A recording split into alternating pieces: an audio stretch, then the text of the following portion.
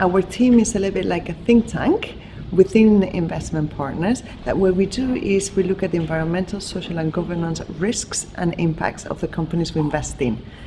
So this is where the link is with this conference, because obviously one of the sectors we invest in is agriculture and actually the entire food value chain.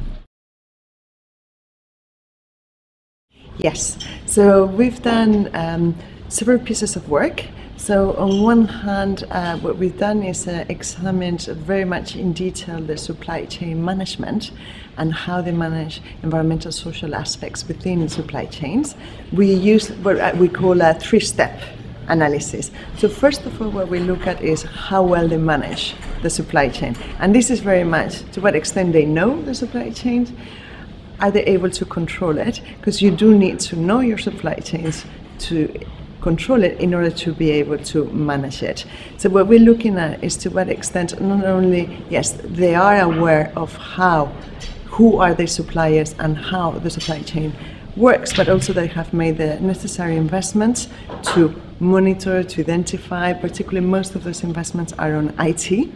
So they're able, at the end of the day, what we look at is, are they able to trace the goods they source?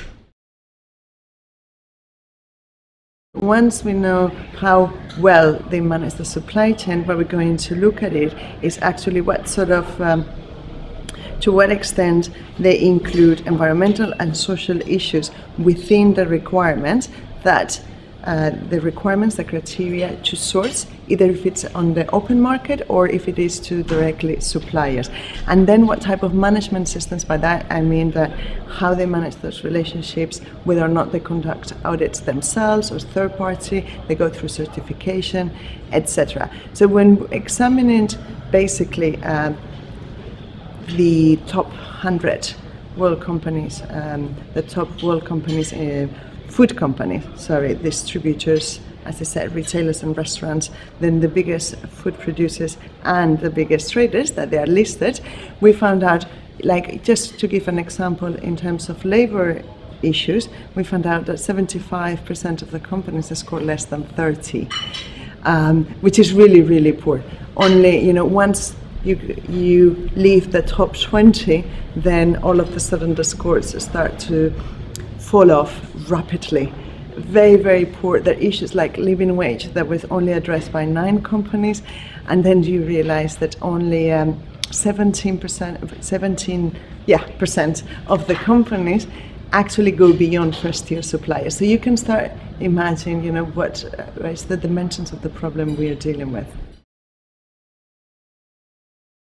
In most of the cases, we reach other investors so we can leverage, we have a bigger leverage, and then we meet with the companies and then we bring about our concerns and we try to, accompany the company so they can improve.